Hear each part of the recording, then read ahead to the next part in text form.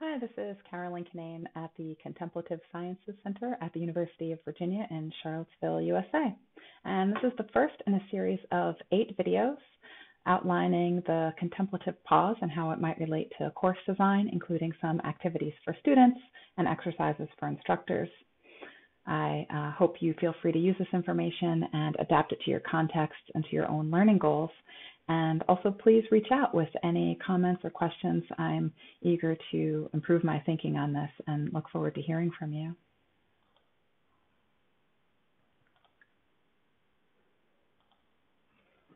So you may be familiar with this idea and the experience of a stimulus and a response, and you may even be familiar with the idea of the contemplative pause.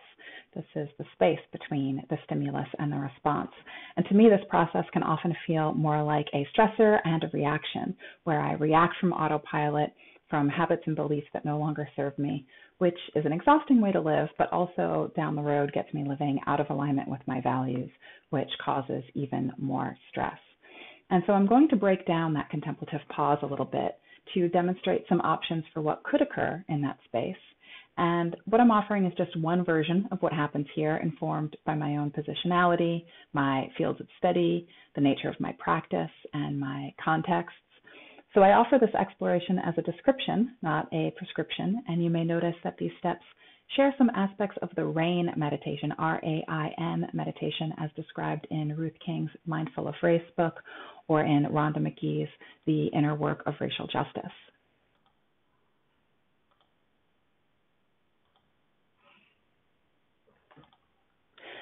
So the first step in my contemplative pause is awareness. Here is where I simply notice non-judgmentally, right here and right now. So I think of this as gathering data. So for example, if I get an email from someone who I have some professional troubles with, I may notice that there's heat rising in my body. I may notice a tightness in my chest. I may notice that my pride gets triggered. So noticing non-judgmentally what's happening with me in the moment helps me notice my habits and my current practices and bring awareness to them. This is related to metacognition and mindfulness. So I'd invite you to maybe pause and check in. What are you doing right now? Are you here? Are you somewhere else? How does your body feel? What is going on with you? Simply notice non-judgmentally. The next step in my contemplative pause is inquiry. Here is where I check in with my values and my intentions, and I ask some questions. This is where I practice open awareness, reflection, critical inquiry, and I ask, is this how I want to be? Is this the most effective way to be, considering my values and goals? So I inquire, how is it that I want to be? What are my intentions for being here? I may learn that I wish to respect my colleague, that I wish to be brave and stick up for myself, that I wish to do the best work possible. Checking in. So I invite you to do some inquiry. How do you want to be?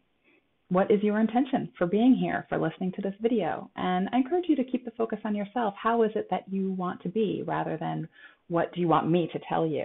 Do you hope to be curious or open-minded or flexible? The next step in a contemplative pause is presence. So here is getting present with what is. I look around. I notice context. Some people call this seeing things as they are, but I prefer to think of it as seeing with fresh eyes. So having noticed what's going on with me and my mind and my body, my habitual ways of being, my pride, my constriction, I return to that email and I see what else is happening outside the narrative of myself. I bring some non-judgmental noticing to what my colleague is saying, to the situation at hand. And so I invite you, if you'd like, to maybe take a look at your screen, take a look at the area around it, maybe notice if you have multiple tabs open, if you are getting email alerts, simply noticing maybe what's happening around the screen or around your environment. The next step is discernment. Here is where I do some informed evaluation. I make some judgments. So after performing some inquiry, I have learned what this moment calls for. I have learned what is needed. I have learned what will serve my intentions and my goals for this experience. And I decide how to make this experience an opportunity for myself to live with integrity. Here is where I make a choice. I decide I'm not going to respond to that email right now. I'm going to go get a snack.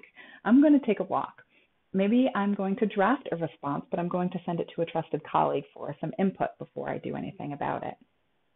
And so I invite you, what is it that you need to do right now to live in alignment with your values and to live with your intentions for our time together here? The next step is not part of the contemplative pause. It is taking the action, going and getting a drink, drafting the email, whatever the action might be, and then reflection, checking back. How did it go? So this process maybe took 6 or 7 minutes or so. We don't always have that amount of time, or maybe we have that time, but I don't take it, for example, with email. And so the space and the time of this contemplative pause can decrease with practice. I can practice awareness and presence through mindfulness, meditation, or other contemplative practices. I can develop a habit of reflection through deep listening with a partner or journaling. And so the context and practice informs how long this contemplative pause can take. So up next in the series will be the contemplative pause in course design. So thank you so much for your time.